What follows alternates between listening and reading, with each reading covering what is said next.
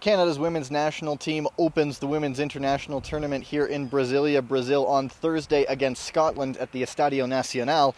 But more than just the opening game of another tournament for Canada, it marks the 200th appearance in a Canada jersey for the one and only Christine Sinclair.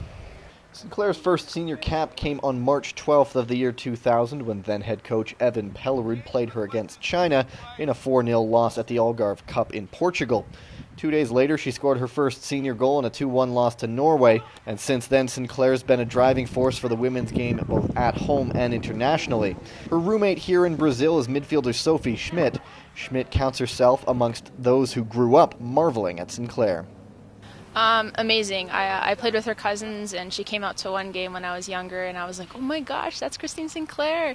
And then to be on the field with her, like, her presence is just so calming. You know, you're comforted knowing that she's your teammate because she's going to get stuff done on the field, and she's just such a great leader and inspiration to Canada. It's awesome.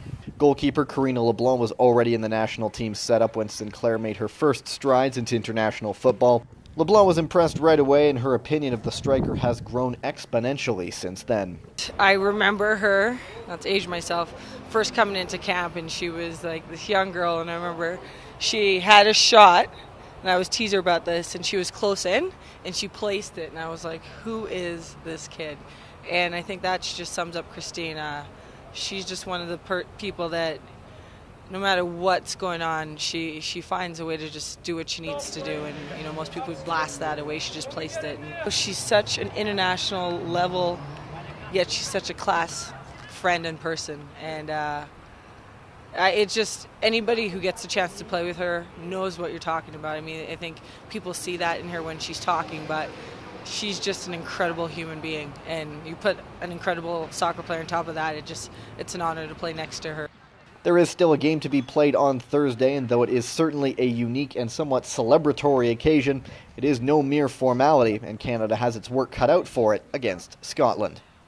It's going to be a physical game. They're well organized. I think we know what to expect from them, but it'll be a really hard game, and it'll challenge us, especially in the heat. The humidity here is kind of terrible, and so just kind of realize that it's going to be hard and it's going to hurt earlier than it normally does, and just kind of finding little tricks that we can use.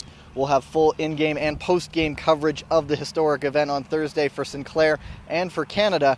Kickoff is 7:30 p.m. local time. That's 4:30 in the Eastern Time Zone and 1:30 for those of you on the West Coast. But for now, that's it from me here at the Canadian Training Session in Brasilia. I'm Gavin Day. This is Canada Soccer TV, and I'll talk to you soon.